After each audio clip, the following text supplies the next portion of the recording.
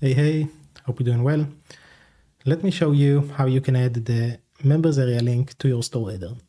So to do so, we will go to Shopify admin, and here we will go to content and menus.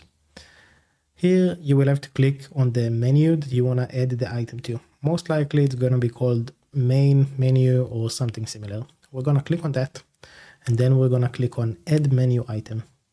Under the label, we can call it whatever you'd like. I'm going to do members area in this case. And under link, we're going to type /a/members. And we're going to select this first option. Then we're going to click save. And we're all done. If we go back to the Shopify store and refresh it, sometimes it takes about a minute or two to update. So let's wait for that to happen.